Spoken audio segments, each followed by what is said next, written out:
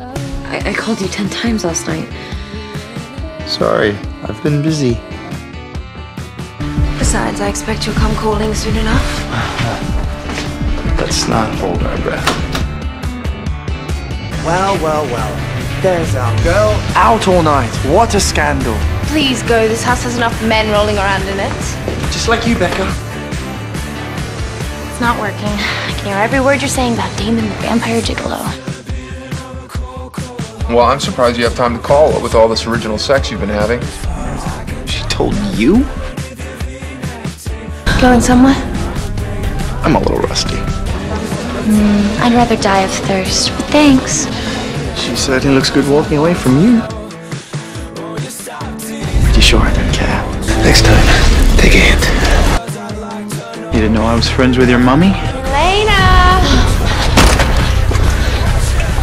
Let's pick it up where we left off.